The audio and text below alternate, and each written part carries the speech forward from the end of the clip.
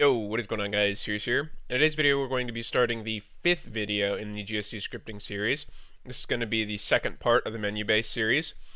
If you haven't watched the previous videos, go ahead and do so, because you're going to need the code that we built in the previous videos. Today, we're going to be working on basically some really simple stuff. We're going to add a background and a title to our menu. It might be a quick video, it might not. It just depends on how long it takes me to explain the HUD functions. But anyway, don't forget you're going to need the latest version of my utility GSC. It'll be linked in the description. And let's go ahead and get started coding. So if you remember from the last video, we got our iPrintLine bold working with our open and close menu. Well, we want to make an actual menu, not a iPrintLine bold. So we're going to go ahead and get rid of this iPrintLine bold. And we're going to actually change this if statement to have brackets because we want to do different stuff. And I'm going to go ahead and cut and paste that into there. I'm going to add more brackets and cut and paste this. And then I'm going to delete this line. Is it Control K? It's Control D. It's Control D. Okay. So, now that we have this basic if statement, we're going to go ahead and use our first HUD function. So if you guys have never seen a HUD function, it looks something like this. There are all sorts of different ones. There is a default one. If you want to use the default one, you can, but the parameter order is going to be different. You can see whenever you go to add a file, there's a utilities file that'll have the default HUD functions. So if you're used to using those, go ahead and add that back and just nab them. Otherwise, just use my utility. I set up the parameter order and explain everything. So if you want to use that, use that. And I also use some in-game functions that people weren't previously using for whatever reason. So anyway, we are going to create a background shader, which means we're going to need to use the icon function. When I say shader in this game, a shader is just an image. In computer graphics, it means it's a set of instructions to draw something, but for the purposes of GSC, just think of it as an image. That's why I named the function icon. You can see we have quite a few parameters. We've got the shader name that we want to use, the X and Y position, the width and height, the color, the alpha, which is just basically the transparency, the sort, which is like if you were to be stacking shaders on top of each other, it's like the order in which to draw them. So a higher sort means it gets drawn last, and that means that it goes on top of everything else. And then you have the align and relative, which are used to position it based on its X and Y. So like the align is essentially the align is how they align the element to its position. So like if you put center, it would take half of the width and height away whenever adding it, so that it would basically be centered on the X and Y position you gave it. It's kind of complicated. Just play around with it if you want to learn how that works. Relative is basically where it's going to be positioned on the screen. So if we do top center or center, we'll get it near the center of the screen or the top. Then we have the is level function, or the is level thing, which you don't need to worry about for a menu base. All right, so let's go ahead and we want to do a couple defines really quickly. If you've never used defines before, they're really simple. They're just like basically global variables. If you are using GSC Studio for this, you're not going to be able to do this. Only GSX Studio and Infinity Loader will be able to do this, and GSX Studio has a different syntax. You just don't need the equals sign whenever you define something. This is going to basically allow us to change variables up here instead of having to change them in the function. So like if we wanted to change the color or the base or the alpha or whatever, we would do it up there instead of in here, which is really useful. And you don't have to do this. You could just put the values in there if you want, but I would probably suggest doing these defines. So let's go ahead and do this really quickly. Define mbg underscore color. It's going to be equal to 0, 0, 0. That is the black color. If you are not familiar with RGB, RGB normally goes from 0 to 255, and it's the amount of red, the amount of blue, then the amount of green. In Call of Duty, they actually scale it, so it's 0 to 1. So same amount of red, amount of green, amount of blue, but they do it from 0 to 1. So if you're putting in your typical 255 or 0xFF, whatever, it's not going to work. You're going to need to scale it. You go ahead and define mbg underscore shader is going to be equal to white. White is the default shader. It is basically just like drawing a rectangle on the screen. One thing we're going to want to do before we move on, we're going to need to do something in our init function called precache shader. Precache shader is going to load the shader that you want before the game starts. You have to do this before there's any wait in the game. You can't do it in the middle of the game. And this is required every time you use a new shader because the game needs to know to load it on the clients. And if you don't precache it, it won't load on the clients, and so you won't be able to use it. We're going to go ahead and do hash define mbg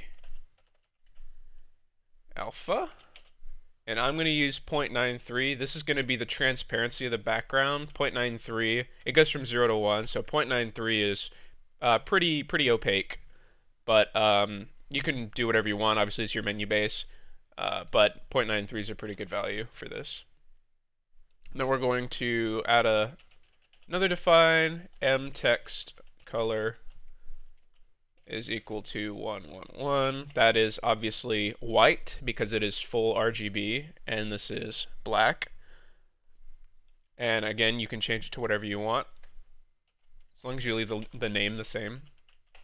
Text alpha is equal to 1 because we want the text to be completely opaque. However, you can choose whatever you want. And keep in mind, you can do this define system with any variable you want in your menu. I would just recommend doing it for constants that you potentially might want to change. The reason we're doing it with color and alpha and things like that and the shader is because that's one thing that's a set of things that people love to change in their menus. So I just want to make sure that it's easily accessible for people who want to change this. Keep in mind whenever you're designing a menu base as well, specifically, that other people are going to be using it after you, so you need to make things easy for them to use. A lot of people won't be watching this series, and so if you design a menu base based off of this series, you're producing it for other people, and you want them to be able to use it. And a lot of the time, people are not willing to learn. They just want to basically pop the base in, pop some managed code list in, and release it, which I'm not going to comment on that, but if you're going to release a menu base, just keep those kinds of menus in mind whenever you're designing it, because otherwise people won't use your base. Okay. So now we're going to go back to our set menu open function, and we are going to add self set menu open false. You might be thinking, wait a minute, how can we call the function from inside the function? Isn't that a bad thing? As long as it doesn't call itself over and over and over again, like there's some kind of logic that prevents it from doing it, it's okay. For example, when we call false, this will never happen. So this will never happen twice. Basically, if we come in true, we're going to call it again, and then we'll go to this else statement. So that's okay. However, if we did true, it would crash the game, so you just got to be careful with that. But we're doing that because we're going to destroy some shaders, and we want to make sure that they don't get drawn twice. Self.mbg equals self icon, and you can go ahead and just tab down and press the tab key, and it'll put all that there, because we'll want to fill these in one at a time. Go ahead and get rid of the level parameter. Let's go ahead and put the shader as mbg shader. Go ahead and add a space. We'll do x position is -10. Y position is 10. The width is going to be 100 or 200, and the height is going to be 300. Keep in mind you can play around with those. You can do whatever you want with these parameters. I'm just giving you some defaults that I tested that I liked. And this is not going to be anything crazy. It's not going to be a subversion, which is Extinct's menu base. It's not going to be anything like that. But it'll be useful, and hopefully this will teach you more about making a menu base. Oh, I'm sorry. BG alpha. Oh. Then we need the sort. We're going to put this at 0, which means it's basically in the background. We're going to change the align to be top right. And we're going to change this relative to top right. Okay. So as you can see, that's a very long function, but this is pretty common, so you just kind of got to deal with it. There's a lot of properties to set for a HUD element. So what this is going to do is this is going to align it at the top right of the element and at the top right of the screen, and it's going to go left 10 units for the X position. Negative means left, positive means right, and then it's going to go down 10 units. Positive means down, and negative means up.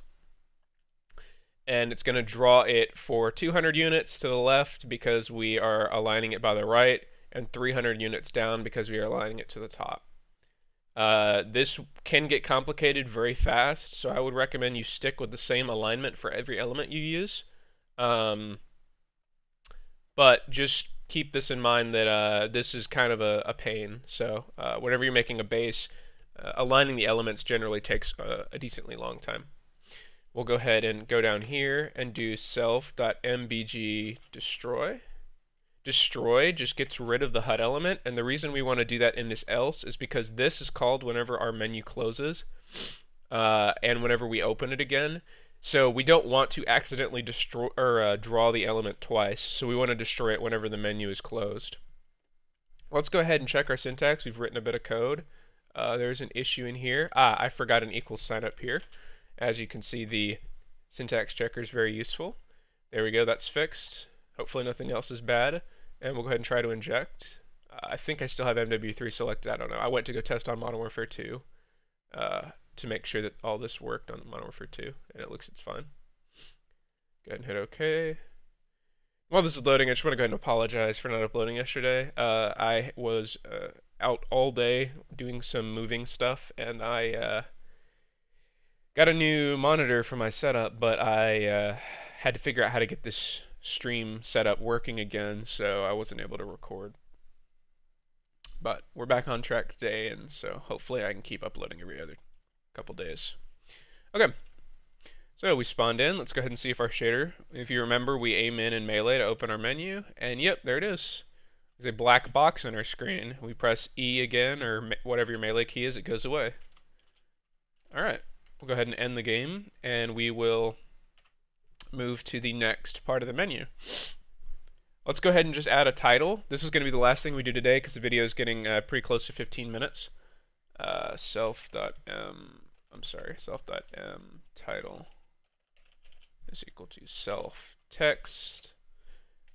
Again, scroll down and just get that out of the way so we don't have these parameters everywhere.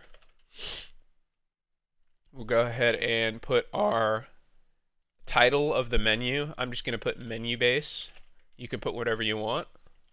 We're going to take the X and we're going to put it to -110, which means it's going to go left 110 units. The reason we're doing this, the reason it's so much, is we're actually going to align this by its center so that we can basically put it in the middle of the HUD element. I would do the math on the screen for you, but it would probably take another 10 minutes, so I'm not going to. Let's go ahead and do 30. This is going to bring it down 30 units. We're going to use a default font. You can choose a different font if you want. It's not going to be, you know, just any font. There are specific fonts for Call of Duty that you can use, so you can't just put like Comic Sans in here. That won't work. You have to use the proper fonts inside of the game, and I don't have a list of them on hand. I'm sure you can get them in the Infinity Loader Discord. We're going to use a 2.0 font scale, which is going to basically just double its size from what it would normally be. We're going to use the M text color define that we used for the color, and we're going to use the M text alpha for the alpha. Then we're going to take a 1 sort because we want this to be on top of the background. And if you remember, the higher the sort, the later it's drawn. We're going to change this to be center. This is going to align our text by its middle.